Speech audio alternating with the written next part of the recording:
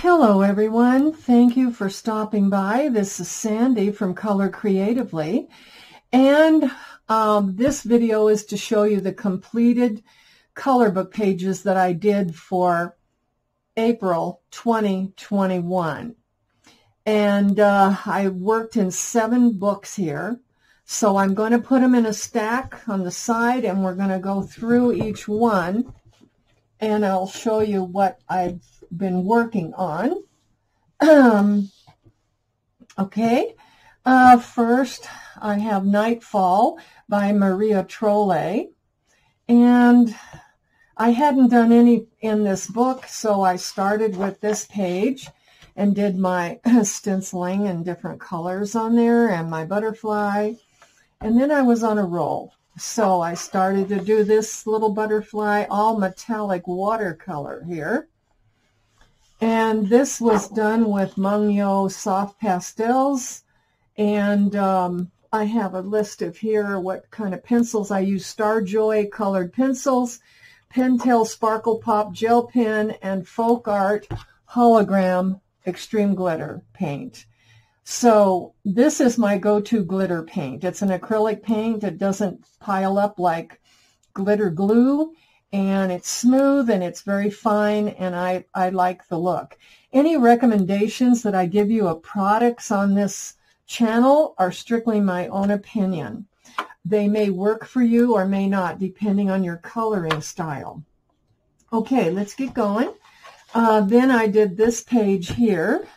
The title page, which I never color. This is something this month been really different for me. And the Starjoy pencils, you can see, are just very vibrant. And this is Sparkle Pop gel pen. Now, these gel pens by Sparkle Pop by Pentel are a little pricey, but they are really worth it. I've never had so much sparkle before, and they don't ever get clogged up. And then I worked on this and made it a double page spread with my peach pastel background and a little turquoise background. And I tried to coordinate these flowers and bird with the bird and the flowers over here. And I used my stencil down here on this pot because it was so bare, and I just used a stencil there with some soft pastel. Okay, here is some Sparkle Pop on the background here, the stars and everything. That's what I've done in this book here, Nightfall by Maria Trolle. And then I'm going to bring this book out. I haven't done a flip through of some of these books yet, so if you want to see them, please let me know and I will do a flip through. This is Dover Publishing. It's not Creative Haven. They have their title across the top, but the Dover books are double-sided, and they are educational. And so there's a little bit of information down here and usually here. Anyway, I bought this because it was by Mingju Sun. This is one of her first books. And I wanted to tackle doing armor on the samurais. And I like the history of Asia, so I wanted to read it. So what I did is I made a photocopy of these pictures. I took the book apart. As you can see, there were staples in it, so that I can photocopy these and not wreck the picture on the back side and use any medium that I want. And so in this book, excuse me, I may have to clear my throat or cough. Having a little problem today. Okay, and in this book here, I did this, and this is with the King Art gel sticks, the background, and a stencil. And for those of you that do not know what King Art gel sticks are, they come in a package like this of 24 mixed media gel sticks, and they're pretty good size, and I've been having fun trying to learn to use them. So I did this background on this guy here, and then the Starjoy pencils, And the, no, I'm sorry, I used the Staedtler Ergosoft pencils and a black micron pen on some of these. Okay, so that's that guy. And this is the other samurai here. This is the, what do you call it? The King Art gel pen, or not pen, gel sticks. I'm getting all mixed up here. Just putting it on with a makeup brush and giving a light background on this one, a plain background. Okay. The next one I did with Mingju's son was this Chinese Fashions. And same thing, double-sided book. This has a lot of history of the different dynasties, 4,000 years of Chinese history. And her drawings in the past, I took it apart so that I could photocopy. And so let me show you what I did. They have a lot of history here on the on different dynasties.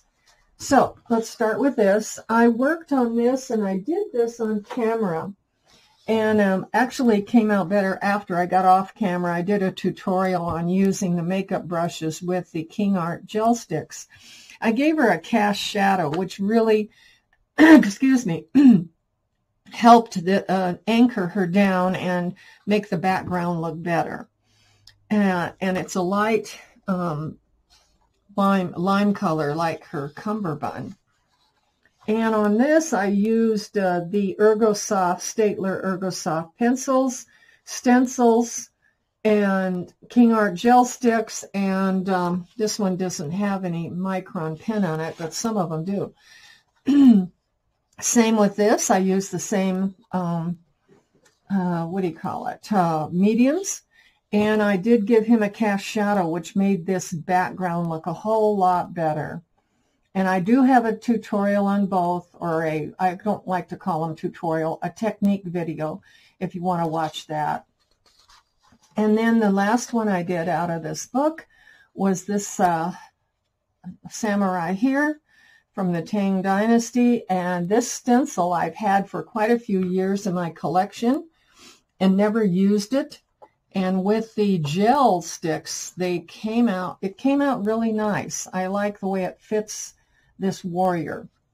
Okay, the next book that I worked in was this one here by Millie Murata, and she's got a lot of books out, I think 5 other ones. This is number 6, but this is a compendium of her famous or her most popular drawings, and I didn't have any of her books because she does a lot of patterns, and they've always sort of intimidated me. But this time I wanted to try it again, and I got this book on the compendium because it has the most popular pictures, and I'm really, really, for the first time, enjoying this book.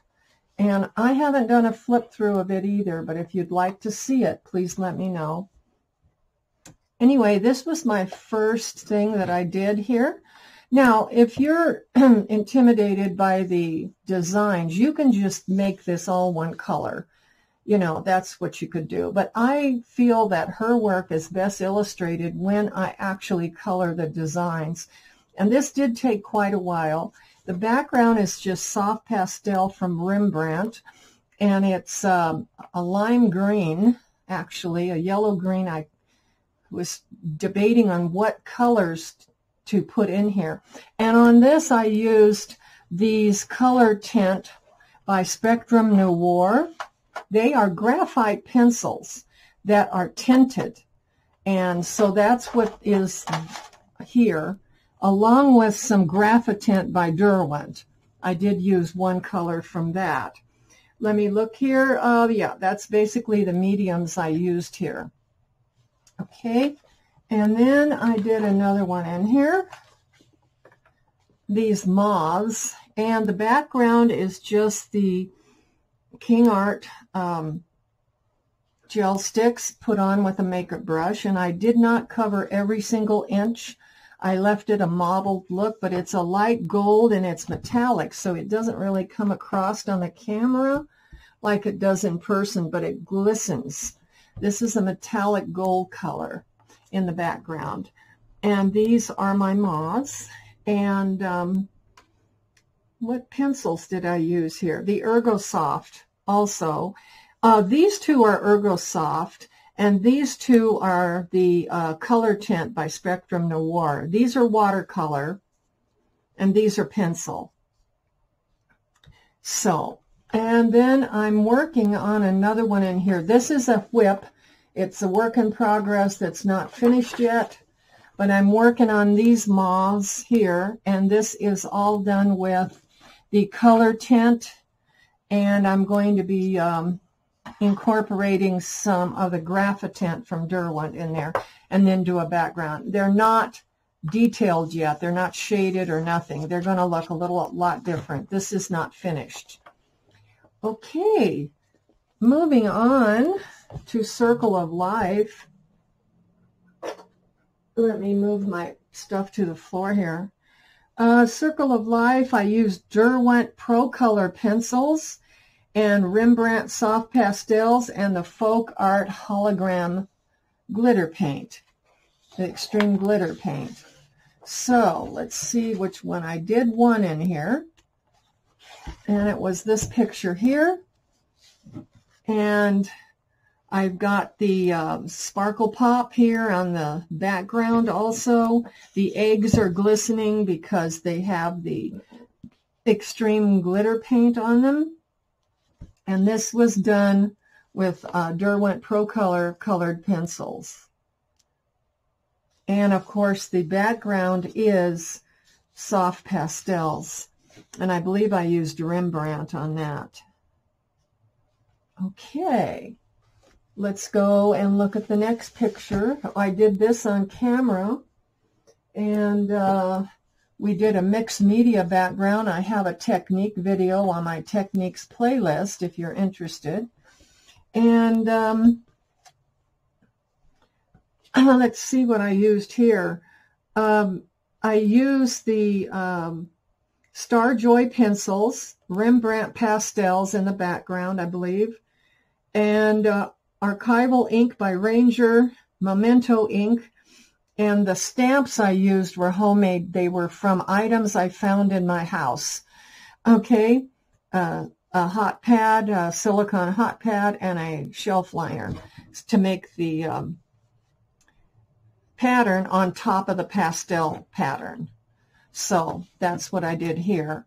And this were the Starjoy pencils. So, and we gave it a soft background, but it's mixed media, because once you stamp this on top of the background you had, it pushes that background back and brings the design forward. And that was my goal there. Okay, and my last book I worked in, I couldn't quit working in it. Now, I'm going to be perfectly honest with you folks. I have Johanna Basford's books, her older books, and I've done a little bit in them, but never really colored a lot. It just was hard for me to get into them for whatever reason.